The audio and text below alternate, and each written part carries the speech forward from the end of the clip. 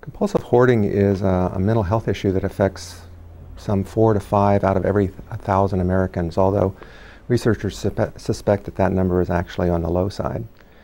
When we think about someone having this problem, we think that in terms of 4 factors. One is excessive acquisition.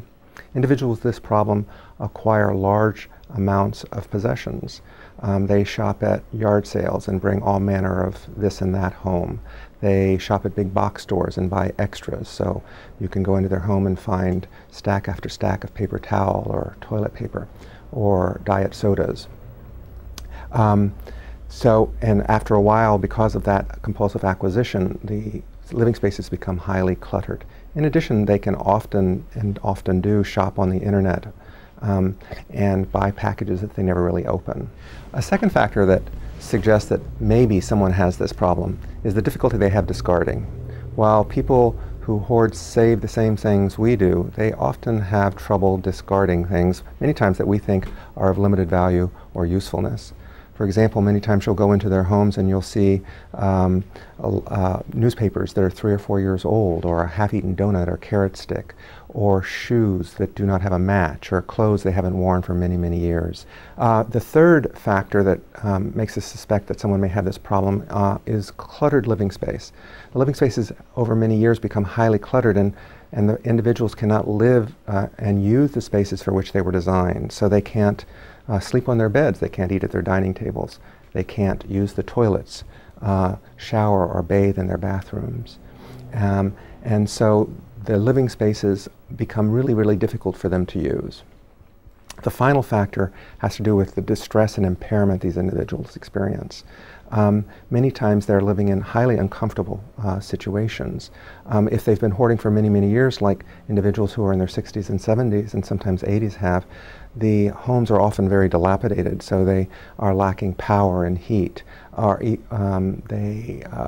floorboards may sag under the weight of tons of wet newspaper, and they can be highly isolated and have very few contacts throughout the day and the week.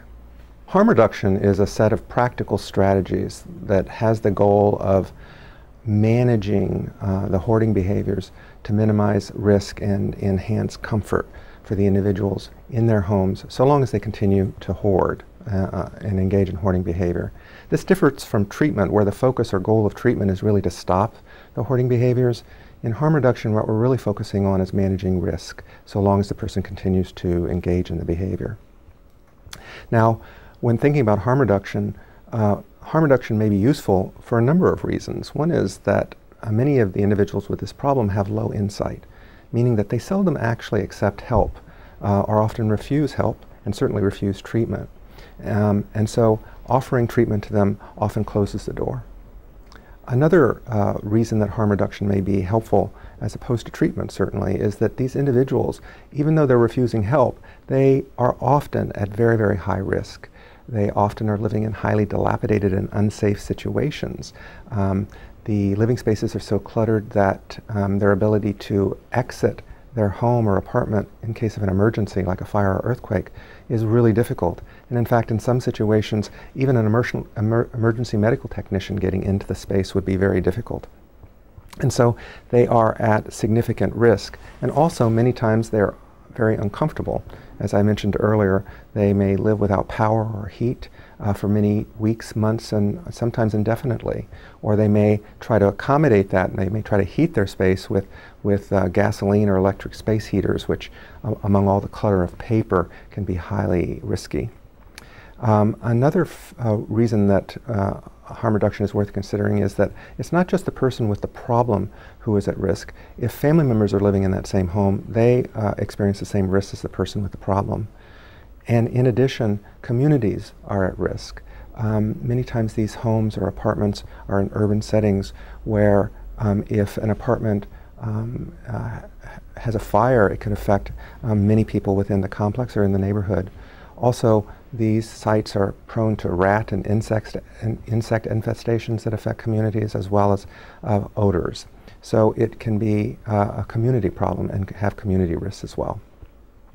And the last reason that we may want to consider harm reduction is oftentimes with these individuals, over-focusing on treatment actually makes things worse. When you insist on treatment for an individual who's refusing help because either they are too fearful or have low insight, they can create resentment and mistrust and actually close the door to other interventions that may be helpful.